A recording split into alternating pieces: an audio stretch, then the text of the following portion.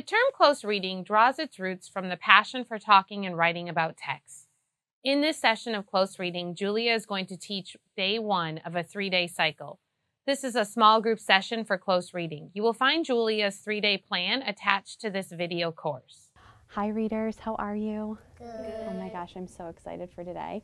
So I've gathered you here today because you guys are doing some big work. You guys are moving and transitioning from like reading fiction to reading nonfiction. And that's a big jump and a big change, isn't it? Yes. Yeah. So I thought we could come here today because it's really important that readers can identify the genre when they're reading, okay? And readers do this by previewing the text in order to know the genre. And there's 3 easy steps that we can do this in. You ready? Yes. The first one, we read the title and the subtitles or subheadings. The second thing we can do is we scan for text features. So we look for photographs, we look for diagrams, captions, absolutely. And then the third step is we quickly read topic sentences in order to figure out the genre. And we determine if is it fiction, poetry, literary nonfiction, or informational nonfiction. Okay? Notice how Julia has her anchor chart ready for teaching this lesson. She will refer to this chart throughout her lesson. Do you think I can model and show you guys how this is done? Yes. Okay, so I brought this article that I've been reading, and I couldn't, just by picking it up, in the magazine there was like fiction and nonfiction, and I couldn't really determine like what genre is this. So I'm gonna do the same steps that I just told you guys. Okay, so the first thing I'm gonna do is read the title and any subtitles or subheadings. So, oh, big and bold right here, right? Hooray, it's Children's Day. That's my title. But does that really tell me what genre? No. Okay. Then, oh, more bold right here. The changing holiday. Well, holidays, like I'm thinking like I already know, right? Like Thanksgiving's coming up. Julia is explicitly teaching through her modeling of the strategies and demonstrating her thinking aloud. This is a time for teacher demonstration. Julia is teaching through the lens of orientating the text. Halloween, those are holidays, those are real things. But I'm still not sure. Lots of ways to celebrate. This is kind of giving me some clues, but it's also kind of telling me right now I can eliminate poetry. Like I'm already noticing there's really no stanzas here. It's not really written with like the way that I normally see poetry. So I'm gonna kind of eliminate that, but I'm still gonna keep going. So step 2, I need to scan for text features. Well, one stands out to me right away, doesn't it? The photograph, yeah. So I see this photograph, and I'm noticing like, looks like children, maybe, oh, for Children's Day. Looks like this girl's like smiling. Maybe she's like playing soccer, kicking a ball. Yeah. There's only children, yeah. There's kites, they're in a field. That seems pretty fun. And I'm noticing that these are like real people. It's not a cartoon. So I'm starting to think that maybe we're in like nonfiction. But I've got to do step 3 to really be sure. So step 3 says quickly read topic sentences. So I'm just going to highlight so you guys can see what I mean by that. So it says on May 5th, you might want to be in Japan. Guys, Japan is a real country, right? Yes. Yeah. Okay. So I'm starting to really think like maybe it's not fiction. Maybe we're in nonfiction, but I'm going to keep going because there's 2 different types of nonfiction. And informational, right? Okay. People in Japan have celebrated Children's Day for more than 700 years. Wow. Yeah, it's a long time. It's like a tradition, right? Okay, so I know, and that's like the changing holiday is Children's Day. Okay, I'm going to keep going. Long ago, May 5th used to be known as Boys' Day. Oh, that ties into how it's changed and what Children's Day is now. Okay, I'm going to keep going. Children's Day is part of Golden Week, and schools and workplaces are closed all over Japan. So again, it's kind of giving me information about what Children's Day is and how it's changed and how it's celebrated. Okay. It says Japanese people eat special treats on Children's Day. Again, it's like giving me information about what I can learn about Children's Day, and I'm kind of making these connections to other holidays like Christmas or Thanksgiving. We have like a big turkey and like our families gather, right? And we have time off from school. Okay, my last one. Children's Day is a colorful, joyful day for kids and grown-ups. Oh. I think it's more children than grown-ups. Yeah, but I'm still thinking, like, if I look here at my chart, I'm thinking... Notice how Julia refers back to the anchor chart to review the process for close reading. It's not really a true story or about a person's life, so I can eliminate literary nonfiction. So I'm thinking that this article is going to be informational nonfiction because I'm reading this and I'm learning information about a subject, which is Children's Day. Okay, so now it's your turn to try. I brought you all. Everybody grab a pen.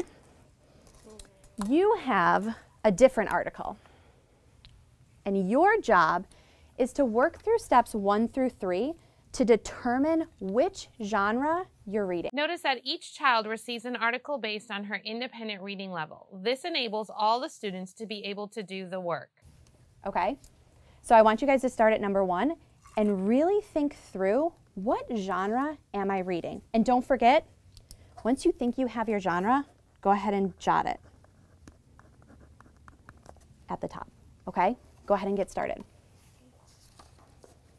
And I'll have my example here to help. So what's the first thing you're doing?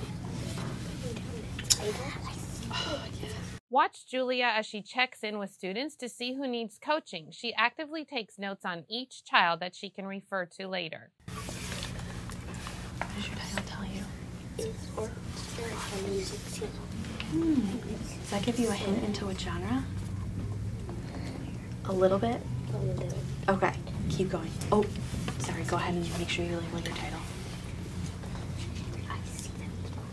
Beautiful. Awesome, keep going. I heard you. You see some subtitles? Yeah. Perfect. So read those and then think, you can always think back and say like, how does this connect back to my title? How is this all connecting together? Okay, great. Keep going.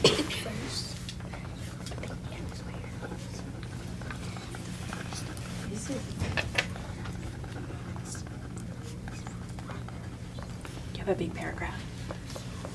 Is that what you're saying? Yeah, and sometimes like if it feels like it's a little too long, you can always like chunk it and just like split that in half.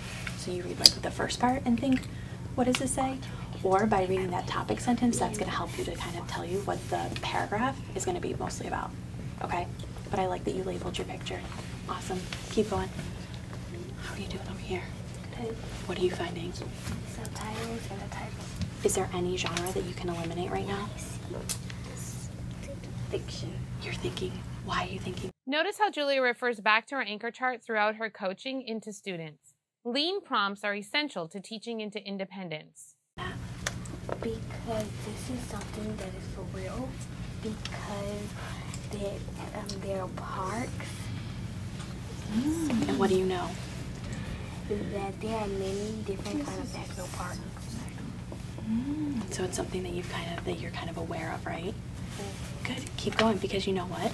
If we eliminate fiction, you still have 3 more to go. Okay? So we want to keep like thinking about what genre we're in. Beautiful. Keep going. You're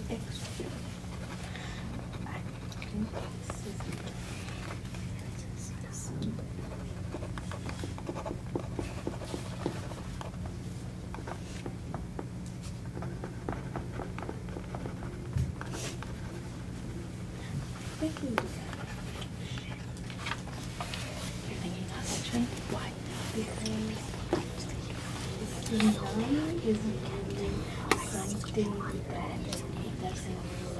Okay.